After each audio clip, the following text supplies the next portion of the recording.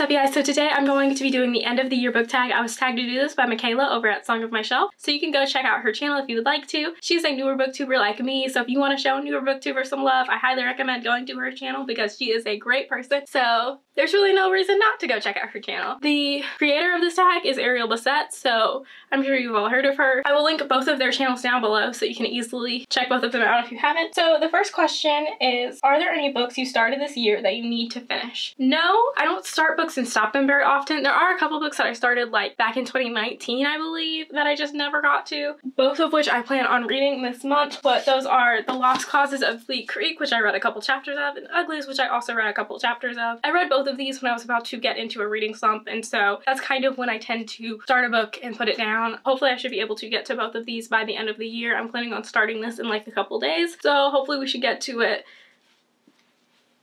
because I want to read more. So the next question is, do you have an autumnal book to transition into the end of the year? Not really, no. I do have the book that I'm currently reading that is going to kind of transition me into the rest of my reading for this year, which is A Reaper at the Gates, which is the third book in an Ember in the Ashes series. An Ember in the Ashes is about a girl who becomes a spy for a resistance movement, and she spies at this military academy where there is a guy who wants to break away from the empire that he serves. If that sounds interesting to you, I highly recommend checking out the series. I'm currently like a chapter into A Reaper at the Gate, so I'm like halfway through the series right now. The last book did just come out.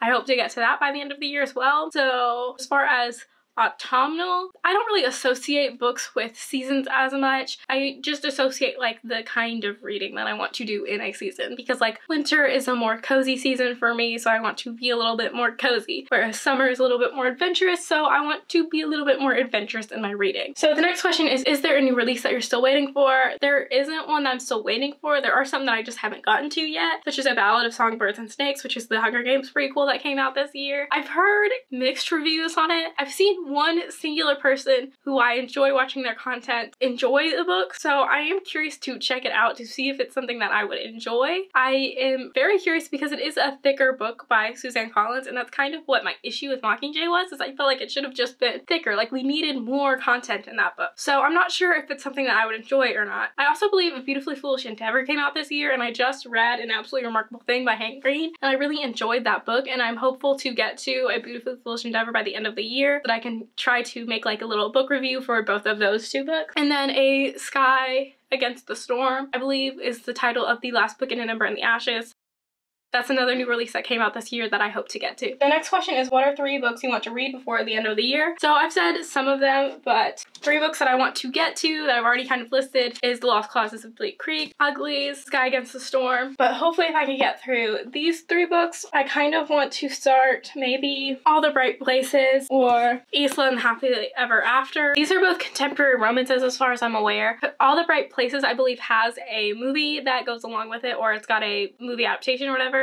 So if I read this, I would definitely check out the movie adaptation and let you guys know what I think about it. I kind of want to get to one of these at the end of the year once I finish up with all of the other books that I have planned, but it just kind of depends on how much time I have, because I've been doing a lot of reading, but I don't have like infinite amount of time, so we'll see what happens. So the next question is there a book that you think could still shock you and become your favorite book of the year? Doubtful. So I read 7 Husbands of Evelyn Hugo this year, which was fantastic. I read 6 of Crows, which was fantastic. I read the Scythe trilogy, which was fantastic. I have read a lot of fantastic books. I finished Throne of Glass this year, again, another fantastic series. So this year definitely has some high contenders for me as far as best book of the year. So I don't think that there is one that I could read that would like top any of those, especially the 7 Husbands of Evelyn Hugo, because I think that one's going to wind up taking the cake as far as my favorite book of the year is concerned. I absolutely loved that book. I thought it was so realistic. I thought that Evelyn's struggles were so realistic. I thought that she was just such a real character. She was so raw. She was so emotional. She really just inspired me, honestly, and I absolutely loved her, and so I highly recommend that book if you haven't checked it out yet. Like, it is a great book. So the last question is, have you started making reading plans for 2021? Kind of. So I'm starting to look at some of the new releases for 2021 right now, but my biggest goal for 2021 is to accomplish some of the books on my TBR. So specifically, I want to get to The Dark Artifices and actually finish that series. I've read the first 2 books in the series. I have not read the last one yet, and I would also like to read Chain of Gold, because I just feel like I have not been in the Shadowhunter world for so long. I want to get back to it. I also would like to read the Children of Blood and Bone trilogy. I think the last book is set to come out in 2021, but